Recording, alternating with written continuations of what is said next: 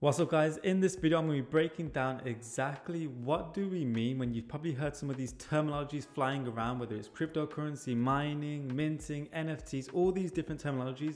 In this video I'm going to be breaking down specifically what is Web 3.0.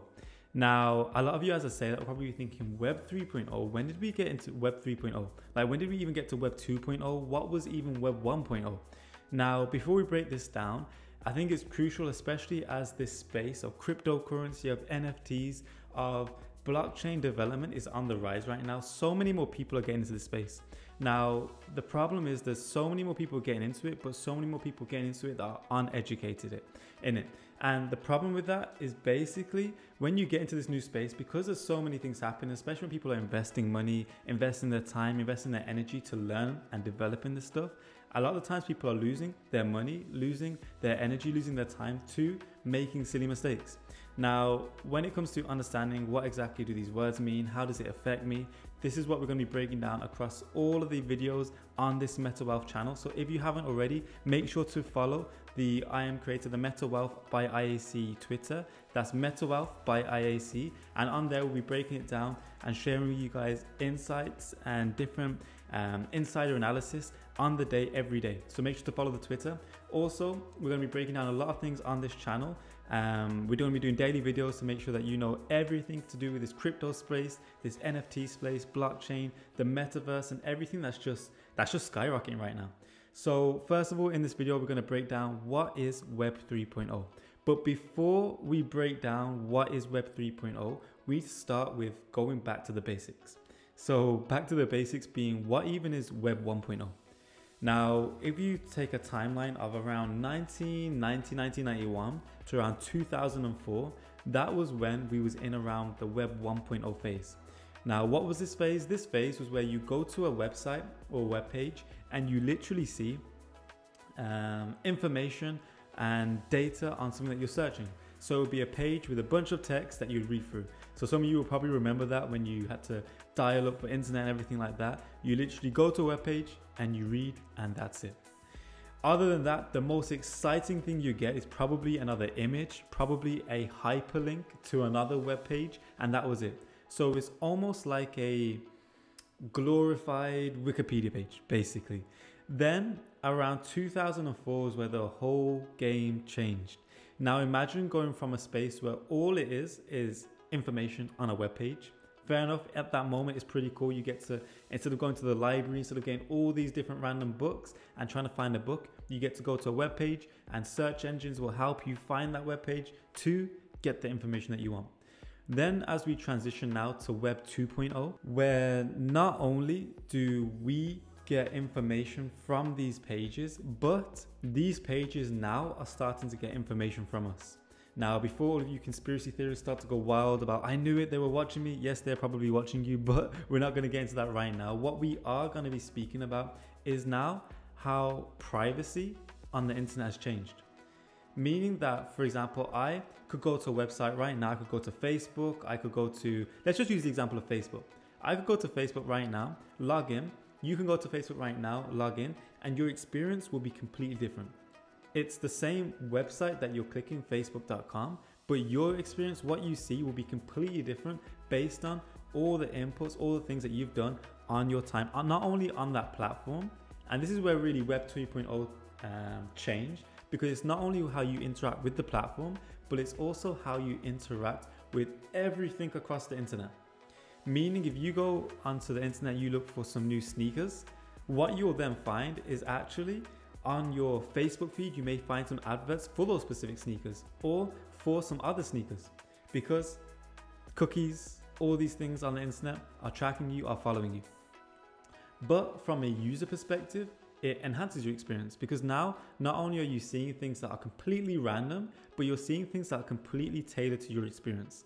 So this Web 2.0 era is more of a time where now you are kind of, in a way, benefiting from the information, benefiting because it's free, but at the same time, you're also handing over some of your data, whether it's your email address, your phone number, your name, for that data. So you give your data, you then allow them to maybe even package up your data and to sell it to other companies to benefit them and your user experience, is how they will say it.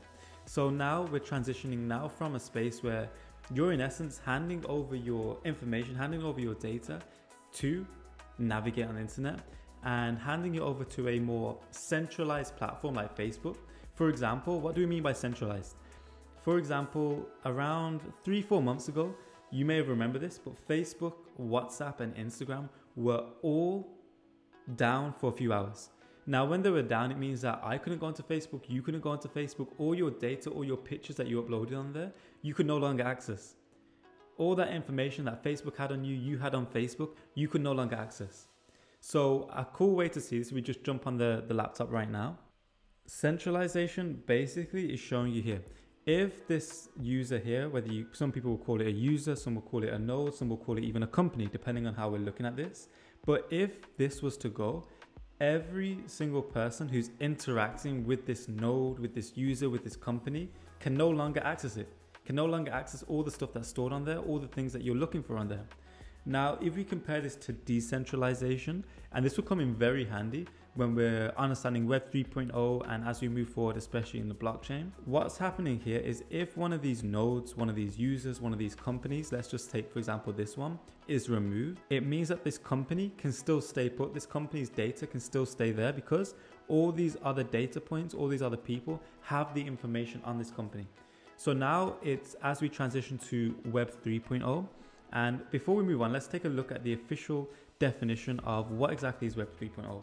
So according to Google, it's stating that Web 3, short for 3.0, is a vision of future of the internet in which people operate on a decentralized, quasi-anonymous platforms rather than depend on tech giants like Google, Facebook, and Twitter. So now it's in a sense where you're no longer dependent upon big corporations, big companies, or even CEOs and these different big platforms for the experience. Now it's the case whereby you are no longer the product. Now, I know some of you will be thinking, you are no longer the product. I never was the product when I was on the internet. But there's this saying, and it goes something like, when you're not paying for something, you are the product.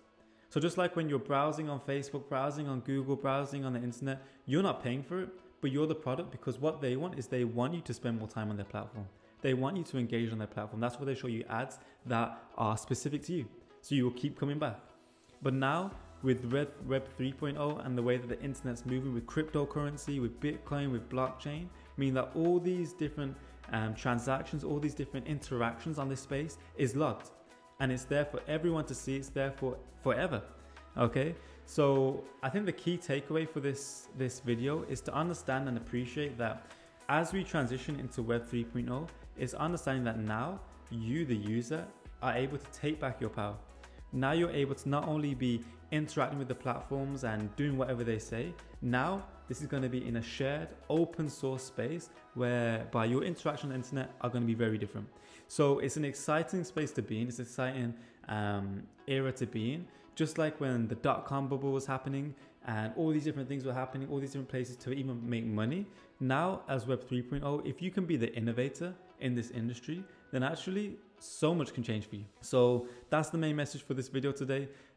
If you got any value from this video, you understand the difference between Web 1.0, 2.0, 3.0 and how we're transitioning, then make sure to hit the like button. Also, if you are new to the channel, make sure to subscribe and hit the notification button next to it so that way you do not miss any of our daily videos where us here on the metaverse channel, we're going to be sharing with you exactly what you can do in this crypto space, in this metaverse space, in this NFT space, in this blockchain space, to not only have some fun, not only benefit, but also reach more abundance, reach more wealth, and really understand this, especially in this time where it's going to be the biggest transition of wealth that we've ever seen.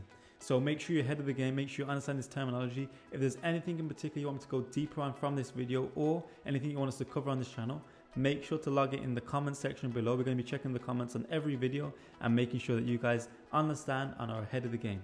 Other than that, I'll see you guys in the next video.